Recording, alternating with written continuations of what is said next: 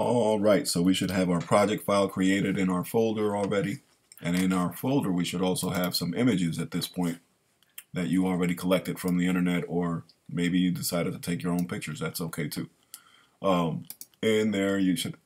What I did was I created a folder so that I can put all my pictures in, and it's just a way of me organizing my work a little bit better. So you'll notice I have this folder that I made inside my folder, and in there you'll find pictures that I took that I grabbed from the internet.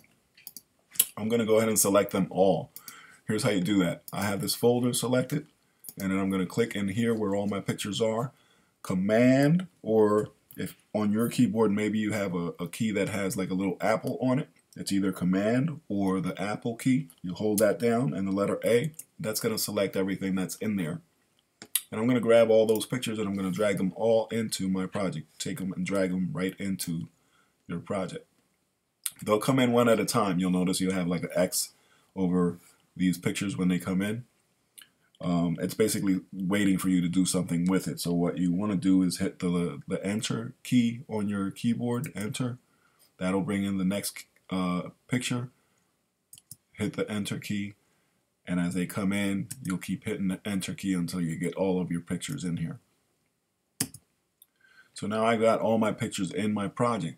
It'll automatically bring them all in right smack in the middle of your document.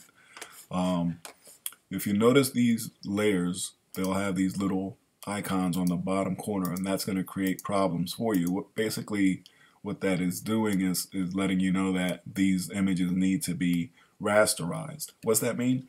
You have to be able to get these images have to be the same amount of dots as the document that you created. Remember, we changed our document to 150. These images might be a different amount of dots. The rasterization might be different. So the way you change you rasterize the image is if you hold down the Control key on your keyboard and click on one of those layers, you'll find the option that says rasterize layer, and you click on that. You'll notice that little icon goes away. You can also do that to multiple layers at once. Like if you bring in a bunch of pictures, you can grab, if you click on the top one, hold down the Shift key, and then click on the bottom one. That'll select all of those layers, the top one and then the bottom layer. So I'll do that again real quick. If you click on one layer, you hold down the Shift key and then click on the bottom layer that you want, so that you can group all of those layers, and that'll group all of those layers all at once. And then you can actually rasterize them all at once. Control key, click, rasterize layers, all of them are rasterized.